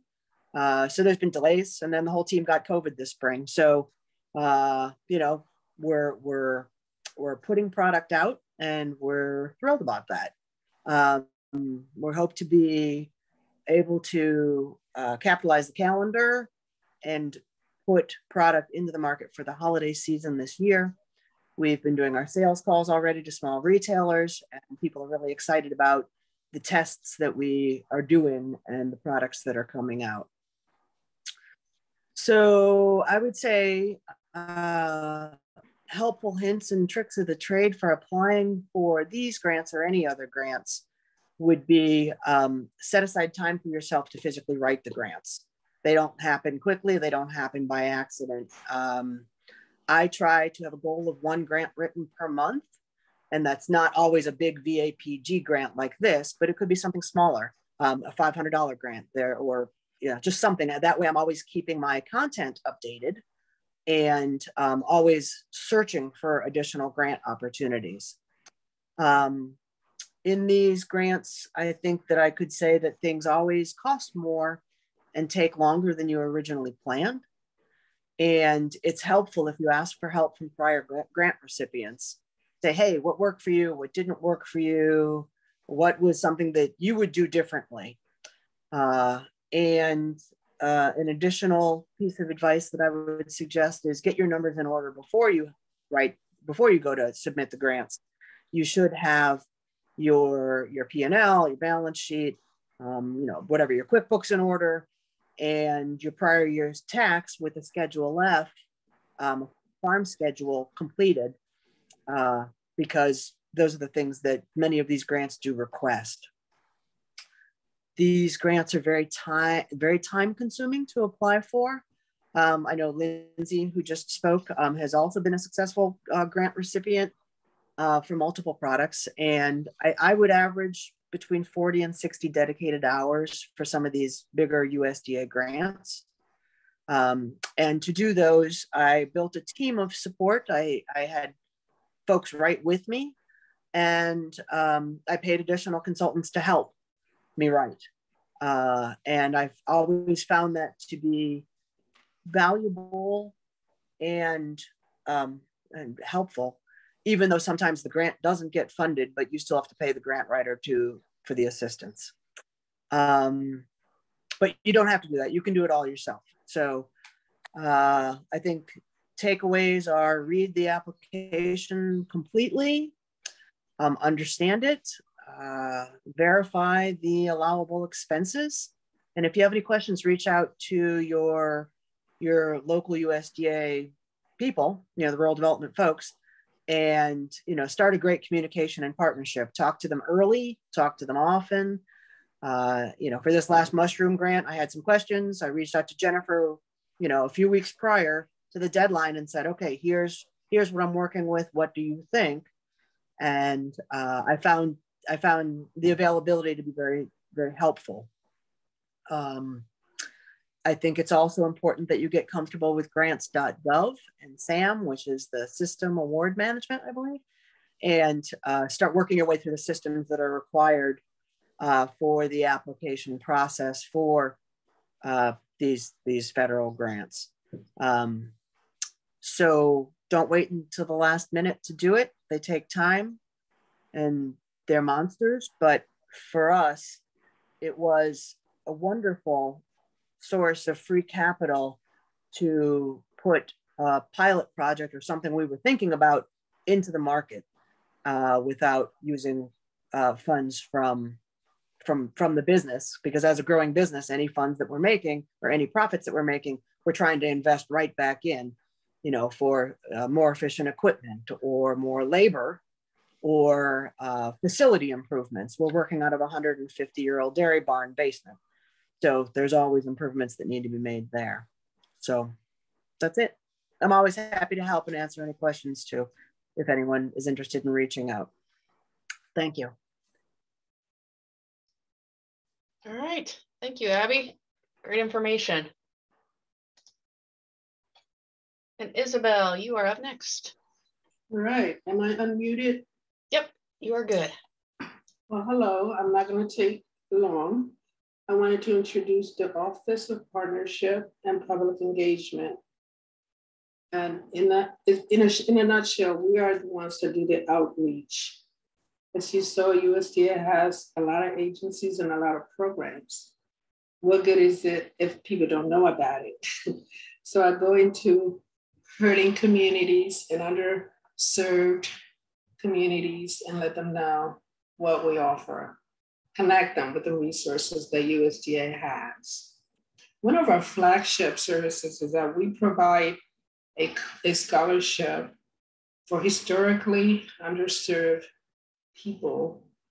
We offer scholarships to underrepresented Blacks.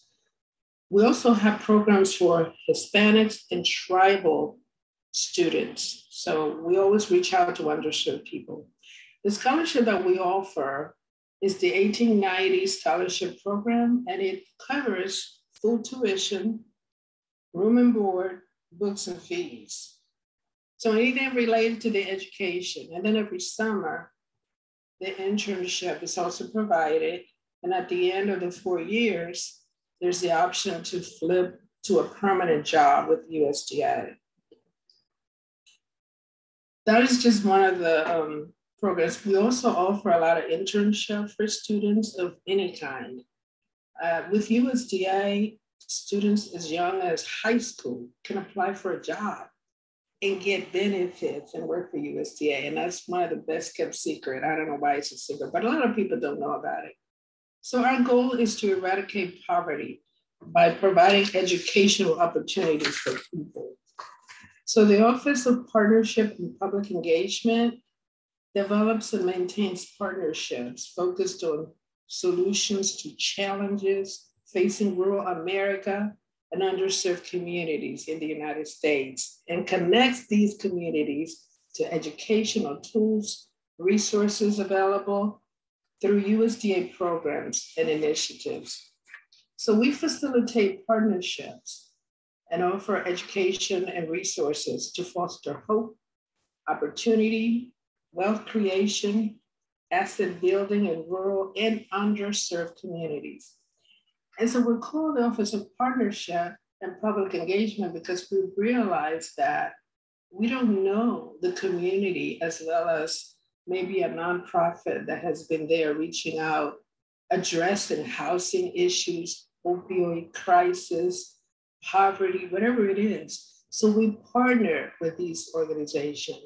And then we begin doing our outreach through workshops and answering questions or any way that is available.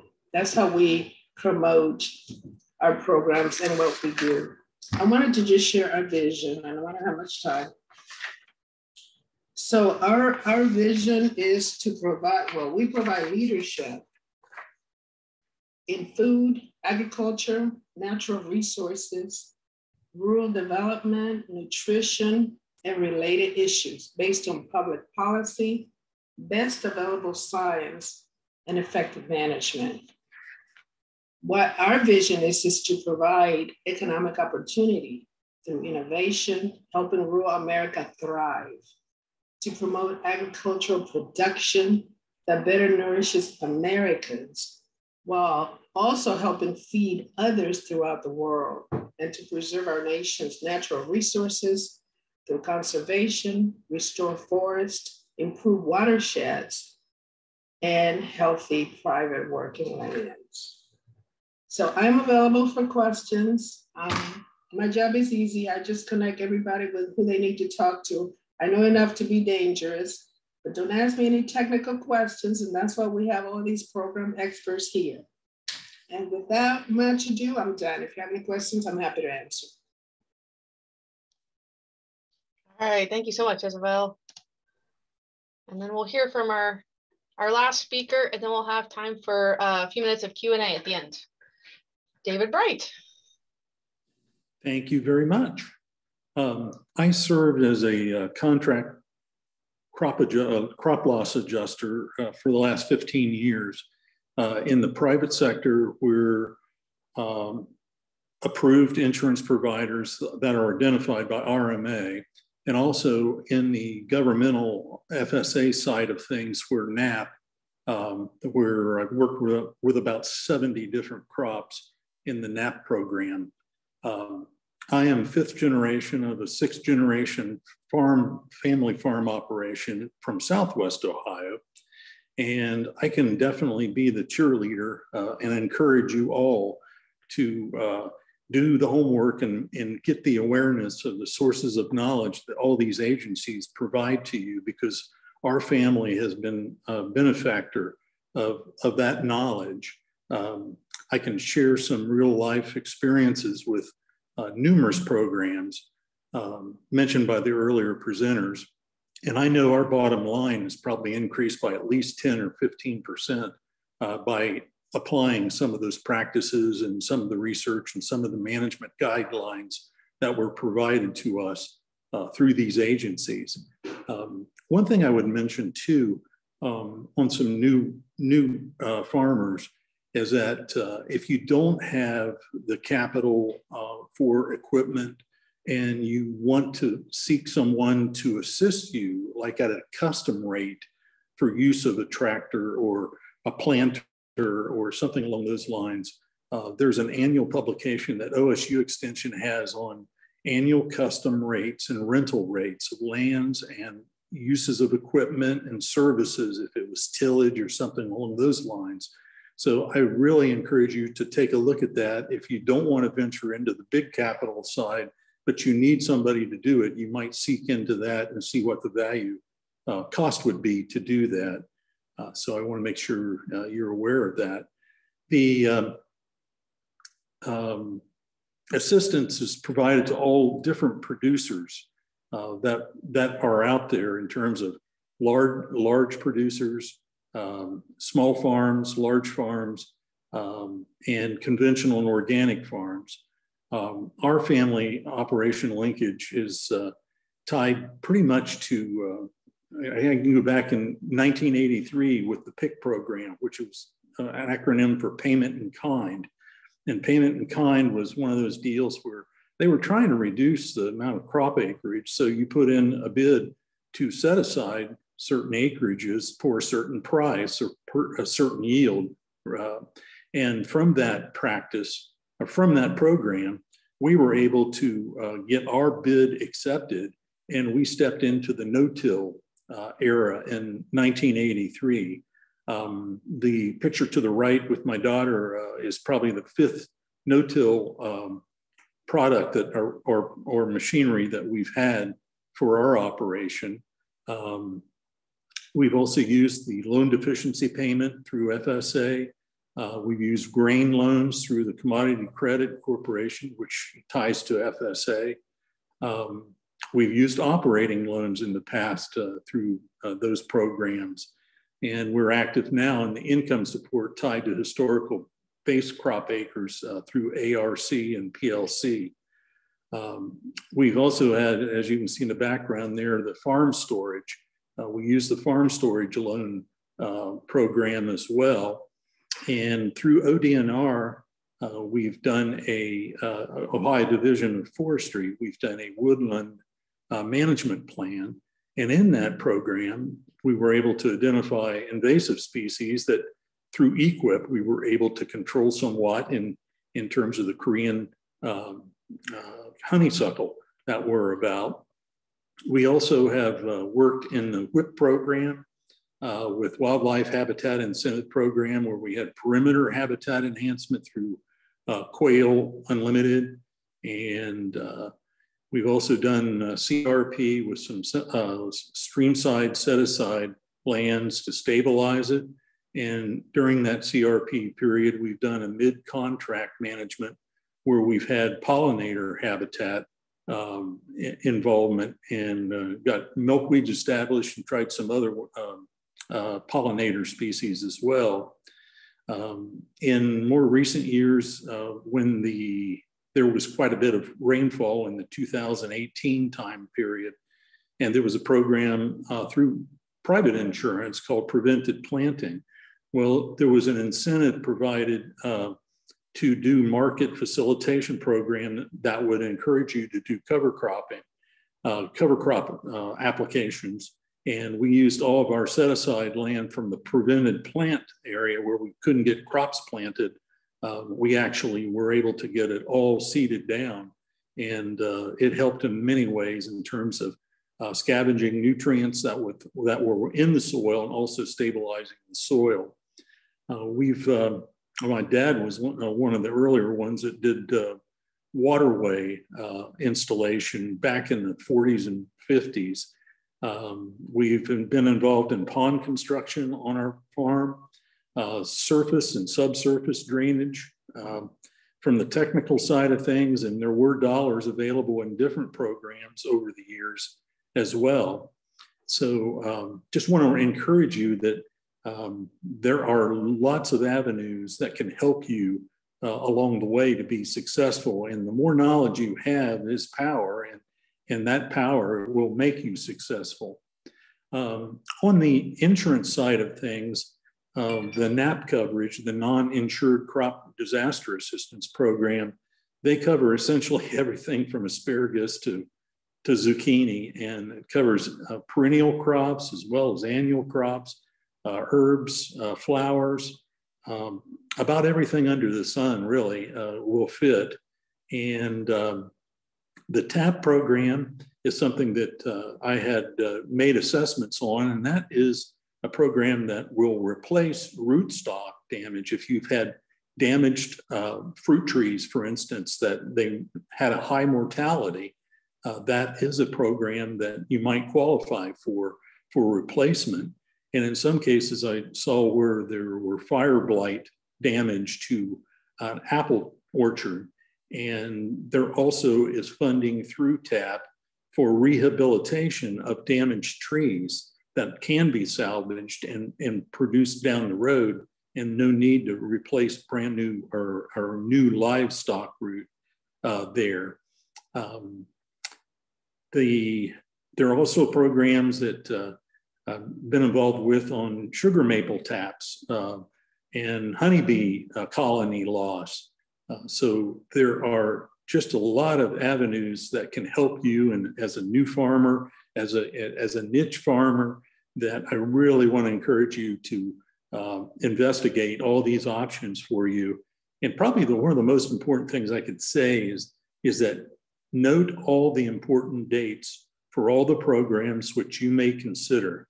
You don't want to miss out on a deadline and cost yourself maybe, an operational snafu there. And I just want to encourage you to document those important dates as you go to these agencies and shop for what might fit best for you.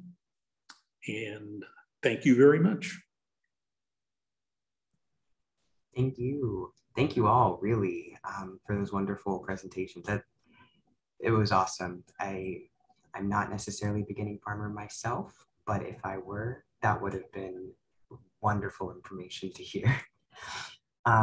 I said it in the chat, and I know we are over time, so I do want to respect your time. However, I also really want to respect all the knowledge that has just been offered. And let's see. Yeah, I still want to give you all a few minutes to ask questions, based on the presentations or in general. We'll have a quick, slide where you can get our contact information, and we'll wrap up after that. But like I said, I do want to give you an opportunity to ask a few questions, so we will take that time now.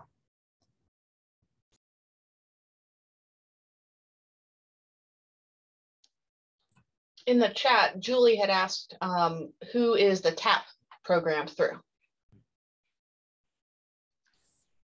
So the TAP program is administered through the Farm Service Agency as well.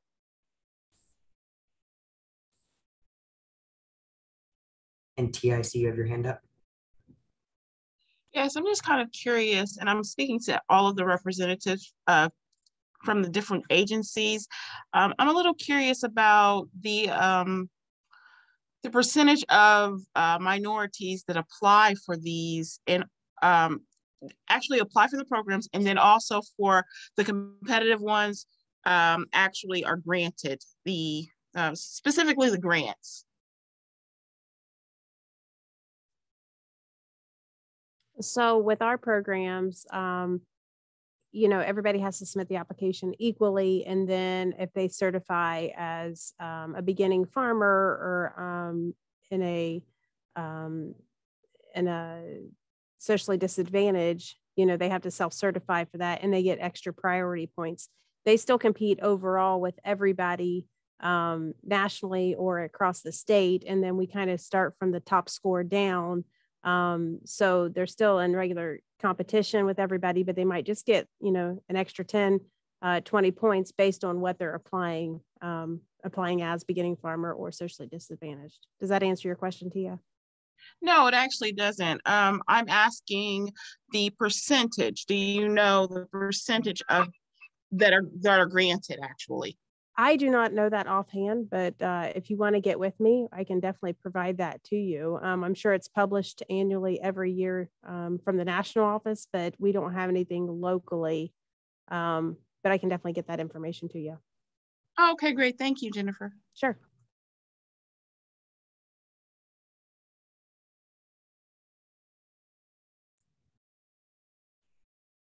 If you have questions, again, you can go off mute or put them in the chat.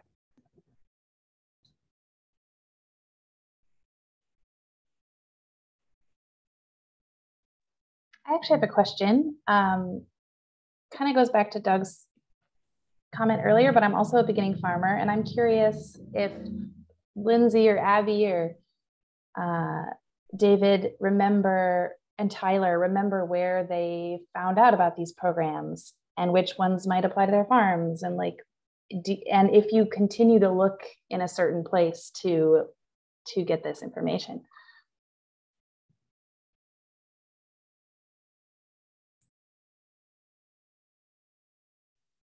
Hey, Lindsay here.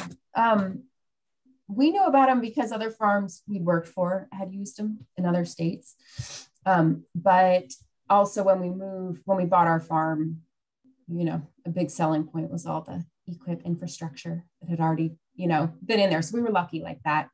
But to stay updated, I feel like about once every 2 years, I kind of like panic and call Joe at NRCS office. And I'm like, what else could we be doing? Or are we behind on things?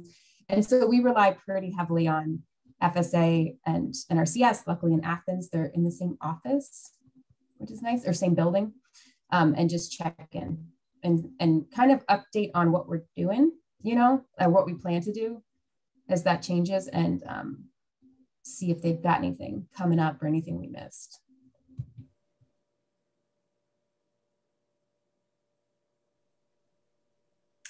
It's Abby. I really relied on OEFFA's list of resources during pandemic to find what was available to farmers. So that was a good one. Michael Fields Institute used to put out a really nice list of grant opportunities available. And if you go to the USDA page and AMS, you can sign up to get updates when they release grant opportunities and updates to the grant opportunities. So that's a helpful way.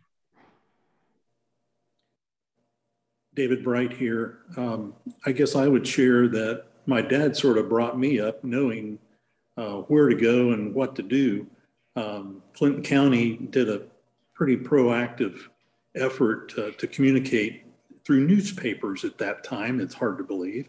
But that was the social media used at that time. And I think all the counties do a pretty darn good job, including Athens County, where I live, of circulating information about what's available to you in terms of workshops and heads up on any movement of insects that might be threatening a crop in your region. So that's how it came about for me anyway.